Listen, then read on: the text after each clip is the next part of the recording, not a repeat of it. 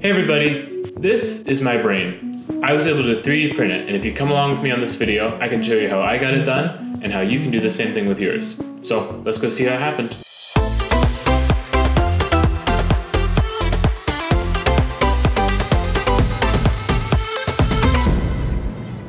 So a couple years ago, I had to get an MRI taken of my brain. Everything's okay now, but it was a pretty scary time in my life.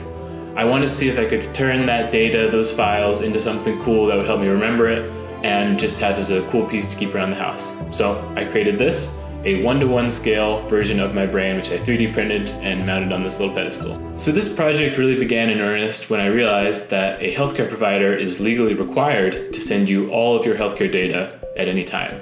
I submitted a written request for this MRI file and they ended up sending it to me on a DVD. And with that, I then dove into how do I actually read that data and turn it into something I can actually use. Like most medical imaging, MRIs are sent in what's called a DICOM format, and this stands for Digital Imaging and Communication in Medicine, and it's just a standardized way to share medical imaging with patient data baked in.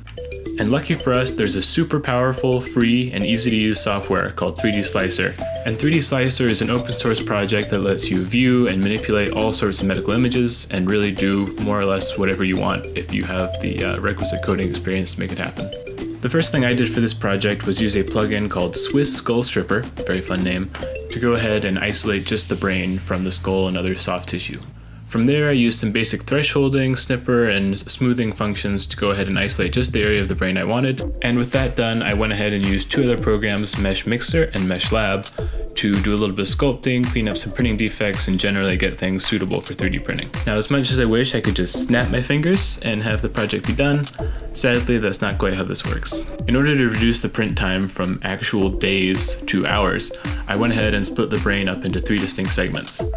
Then with those segments, I decided there's no need for all that hollow space in the middle, so I added a negative volume to go ahead and carve out all that useless space, which comes in handy later when it's time to add the electronics. And speaking of electronics, while the brain pieces were printing, I decided to go ahead and start prototyping that part of the project. I did some test prints with some old scraps that I had laying around and saw how the LEDs would diffuse within the brain. And as the first segments of the brain were coming off the assembly line, I began testing out the code I'd written for this project. Essentially, the microphone will detect any music in the room, and then using the code I've written, will map the appropriate brightness and number of LEDs that will illuminate. And without getting too technical, there were 2 ways I was approaching this. 1, just based on the volume of the sounds, and 2, using a fast Fourier transform to actually analyze the frequency and match that to the LED levels. Just imagine some really cool music going here, but you know, YouTube copyright and all that. And after all that coding, the brain had finished printing. So after a couple cycles of Bondo to clean up any layer lines, I went ahead and coated the whole thing into several layers of paint and did a slight clear coat to give it that glossy finish. And once that was done, it was time to assemble the whole thing and see how it looked. I ran all the wires for the LEDs and microphone through the brainstem, the conduit pipe that you see here. And after the assembly, I did a quick test to make sure things were still working. Hey. On the finished device, there are 3 main power modes. First, there are 2 levels of dimming where you turn the knob a little bit and you get kind of the low level. Then if you turn it midway, you get high level full brightness. And then in the 3rd mode, you turn it all the way to the right and you get the music activated mode. And all of this is just powered over a micro USB port. So in this case, using a battery, but you could also plug it into the wall for long-term use. And to finish off this project, I added a little commemorative plaque with a fun little message. I like to think this is my own version of Tony Stark's proof of having a heart. And before closing out this video, I'll give you a quick 20-second demo of the light show.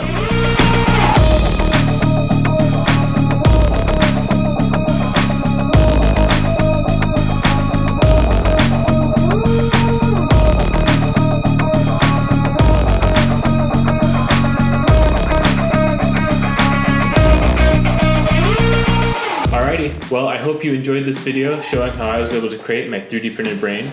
If you're interested in trying to create one yourself, you can see my tutorial video linked down in the description or in this card right here. If you did like the video, please consider liking and subscribing as it really helps grow the channel. And I will see you guys in the next one. Stay safe.